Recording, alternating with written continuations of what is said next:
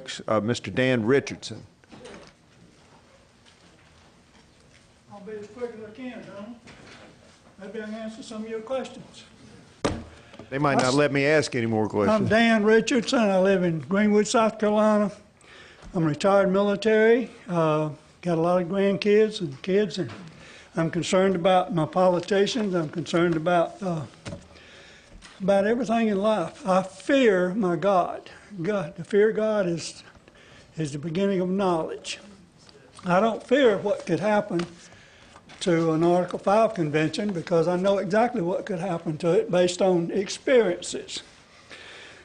I laid back for the past few years from my labors where I attempted to save my constitutional republic of South Carolina. It is a republic. It's not a democracy. I worked 20 solid years from 1984 to 2004. The gentleman wants to know about 2004. Well, South Carolina had 11 calls for a federal constitutional convention. 11. Did you know that? Huh? I had more stumbling blocks than you can imagine. Lies upon lies, deception upon deception, and I've got it all documented if anybody wants to know how it works. I know how the legislature works. I've been, from 84 to 2010, I worked with them. A lot of new faces here now. Make it short. It started with a balanced budget amendment. I got to looking at the way legislatures voted, and it was mentioned that very few of them hit the 100% vote in accordance to the Constitution. Very few. There's only right now, I think maybe 3 in the whole legislature in the U.S. Congress that voted 100%. 3 out of how many? 435? Most of them vote in the 30% area, and we got some right here in South Carolina. Okay. That's our problem in part, okay? But it goes back to amending the Constitution, 1913 and 1915. We created the 16th Amendment. That's income tax, right? That's illegal according to the Constitution. And I'm getting off track here a little bit, but the 17th Amendment is the one that really screwed the state, because you guys, as legislatures, appointed the senator. And when he didn't vote 100% to support the Constitution, you said, come on home, Lindsay, or Thurman, or whoever. Y'all got that? I mean, I hope y'all do. You understand that? Okay, I'm going to go on to something else. I've got some of these things here I want to pass out to you. And this documents, you want to hand these out to them, please? Thank you. I'm trying to hurry along here. Okay, because my wife's at home up there in that tornado area, okay, in Greenwood. This little document right here was passed by the state legislature and the House and the Senate in 2004, and it was signed into law by Governor Mark Sanford. And I was present when I watched him sign it. He didn't give me a pen, though, okay? I wish he had Our major problem, it says America's founding ideals, our priceless Constitution is based on the fundamental principles that still rule today, okay? Part of that, Congress was to guide its every action by the powers allotted to it by the Constitution. Power of the purse. Power of the purse. The budget will never be balanced as long as serious cuts that must be made are postponed by future Congresses, okay? Future Congresses. They keep pushing it down the road, okay? As a member, it takes 50% of the votes. This has been covered, so I'm going to drop that off, okay?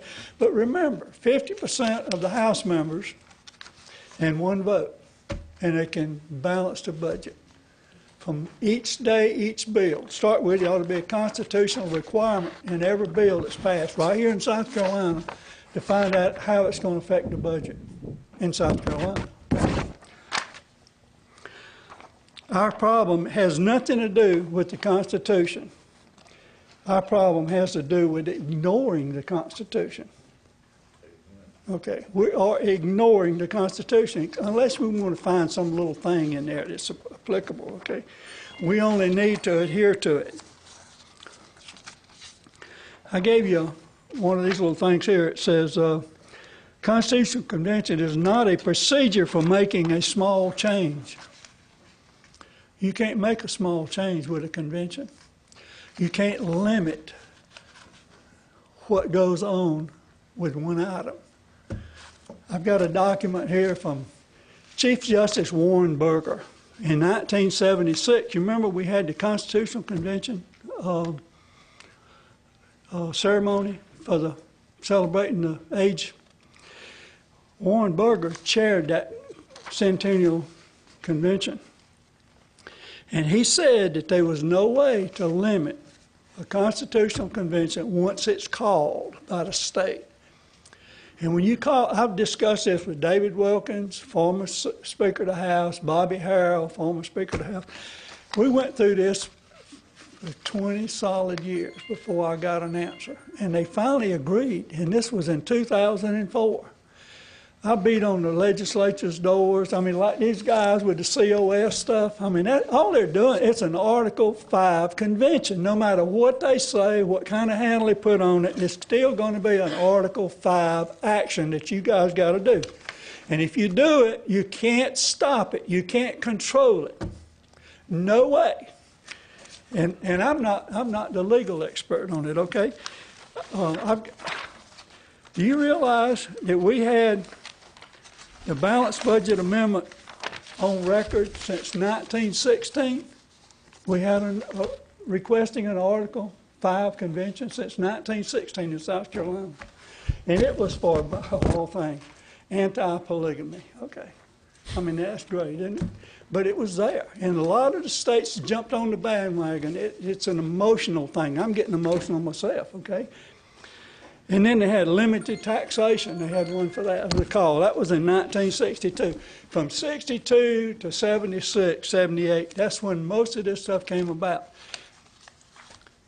For lack of knowledge, people perish. And we don't understand our Constitution. Seriously, we don't understand it. We're not educating our kids in school. I've been on the school board. I mean, I can't. South Carolina doesn't even demand a student learn tested for reading until after the second grade. I mean, this is absurd, okay? We don't teach them constitutional law. We don't teach them hardly anything except socialism. Okay, anyway, you want to know about why we had a recension of 11 calls for a convention? It was me, man. Me and a few other people. We had started out with a couple hundred. I went to a state convention. I want to be respectful, sir, but you're about to go off again. All right, no, not you're about to go off. The Lord's about to go off. Let me take. All right. South Carolina GOP convention, okay. I was denied as exec committeeman for the party, okay, for years and years. I was denied to introduce a rule for the Rules Committee to be presented to the convention. Okay, even though prior to that I'd actually served as a Rules Committee chairman and procedures, all kind of stuff, okay. Anyway, at the convention I was denied to introduce a resolution before the floor by David Wilkins. Okay, he was served two pass. I'm going to tell you why, okay? Please bear with me. He denied me that right. To show you how hard it is, I sat down. And the next two people got up, introduced resolutions from the floor. They just got through telling me you couldn't take a resolution from the floor. I wasn't doing what they liked, in other words, okay? Finally, I jumped up, and I said on the third go-round, I said, here I am again, Mr. Speaker. And I'd worked the convention, and they said, let him speak. Let him speak. And I introduced the resolution. And it passed. Unanimous vote. Not one vote in that whole crowd voted against it. And I imagine there's somebody here, might have been here at one time.